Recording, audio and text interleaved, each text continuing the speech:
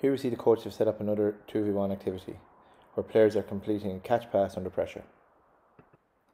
Coaches can change the distance of passing, as well as the closeness of the oncoming defender, to increase or decrease the difficulty depending on the ability of the players.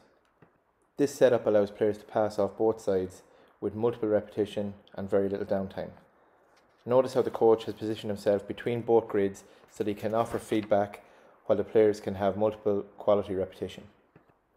As coaches, we are looking for the players to catch early and take control by going and getting the ball.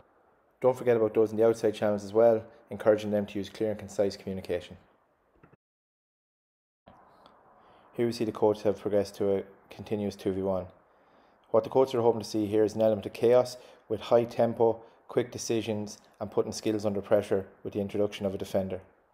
The coach's aim for here is for the player on the ball to be faced with multiple pictures and decisions.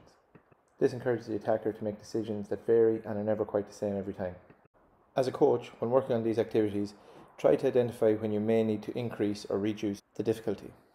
If the players are nailing every rep, it's too easy and the players are not challenged, whereas if it is too difficult, this can have the same effect. How many times out of 10 reps on average suggest that the challenge is tough but attainable for your players?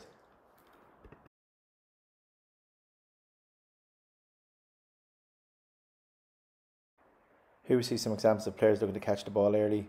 By catching the ball early, at the very worst, they're taking contact on their terms, but they also have the ability to move the ball away from contact.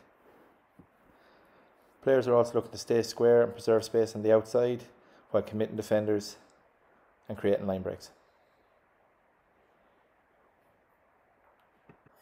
Remember, when working on handling and decision making, try to bring an element of chaos as much as possible.